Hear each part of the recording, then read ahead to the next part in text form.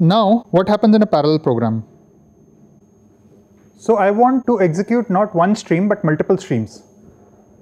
I want to have multiple code flows. So first of all, one program counter doesn't do the job for me. If I have multiple execution flows, so I'll call these execution flows as threads. Right? If I have multiple threads, I want each thread to be able to execute its own code. Right?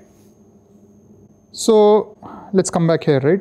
So which of these, all these segments do you think is required to be created separately for each thread, for each execution stream?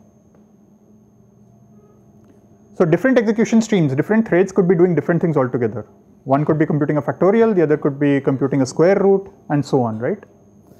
First of all, the code segment, it can be the same.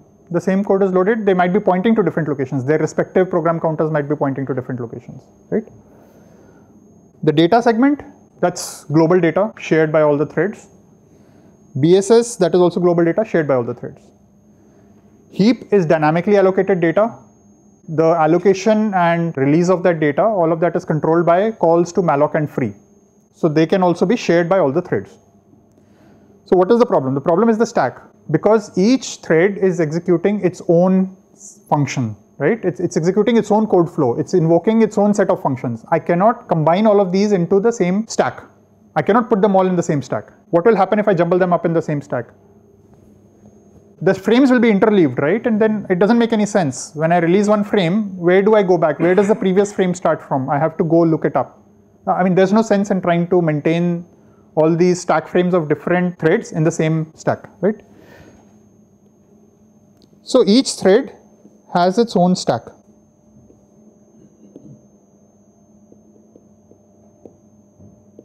And so on. Okay?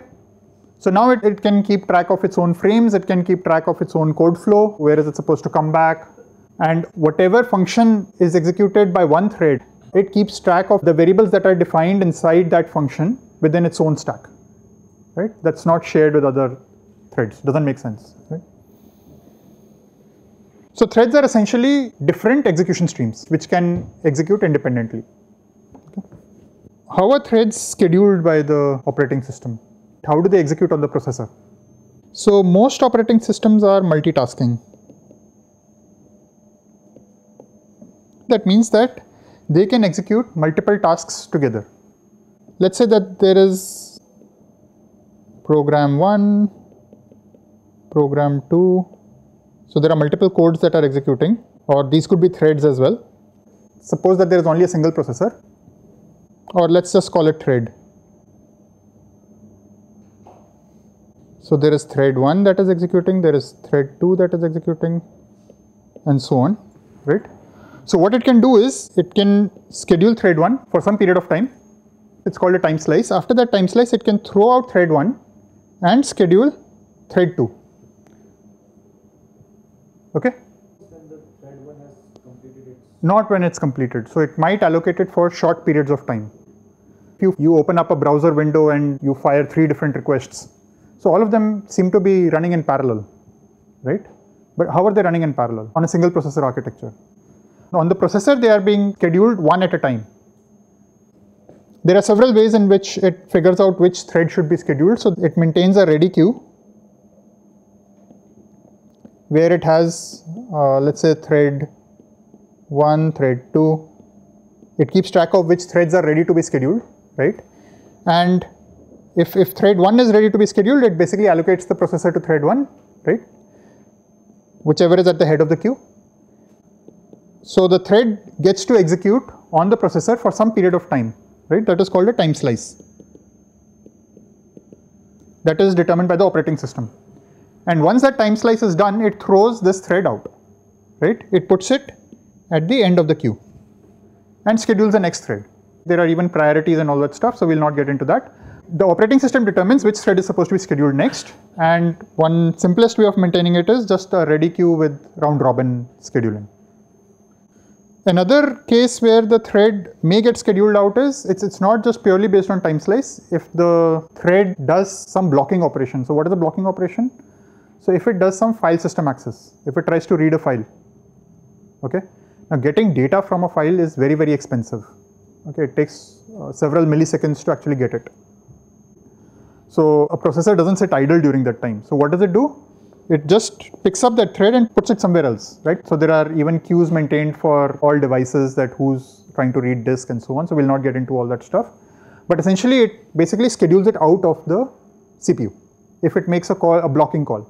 Similarly, if it makes an HTTP request to some website, right? Now it's performing an IO operation.